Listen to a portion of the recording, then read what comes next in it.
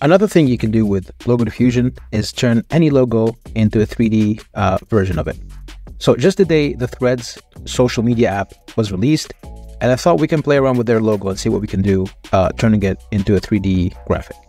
So loading it up here, you can just load the logo in here, and you're gonna get different edge detection methods to show you which one you can use for your illustration. So I'm gonna go with thick outline, and I'm gonna turn off use image colors because we want to try different colors with it. And I'm gonna leave image influence at 4.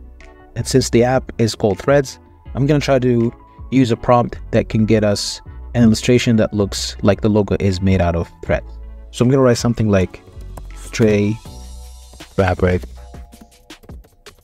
thread logo.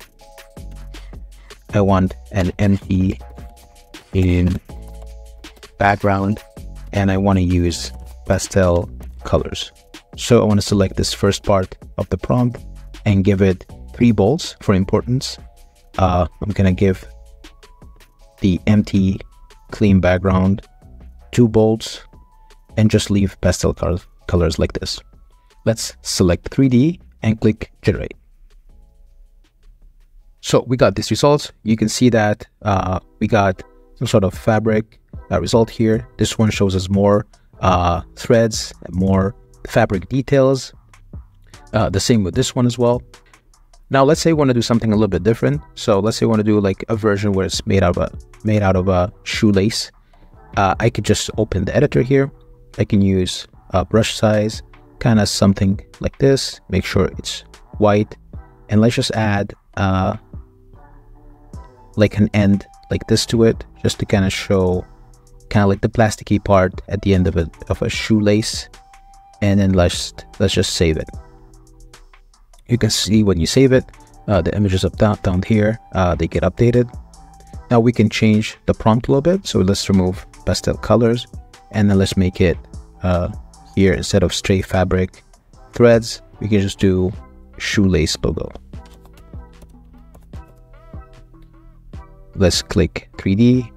Let's put this to thin outline and lower it down to 4 image influence, and let's click generate. And we got the results.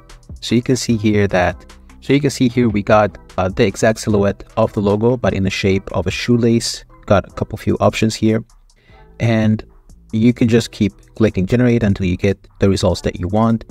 Even add some colors into here, and then click the use image colors if you want to control the exact colors of the background or the logo itself. I did try a couple more prompts with it. So for example, it kind of looked like a pretzel, so I did like a pretzel prompt here. You can see the results we got, all of which could be used for social media content, even advertising, or creating different brand assets that can be used in different projects. And once you get a result that you like, you can just click on the image and click on this button here, remove background, give it a few seconds, and it's going to return with the same logo with the background removed, and it's ready to be used in any project that you're working on. Use the same technique used with the Apple logo. Got something like a wool fabric logo, fuzzy, clean empty background. Here's like different results that got with it. And this is pretty much how you use the 2D to 3D workflow in Logo Diffusion.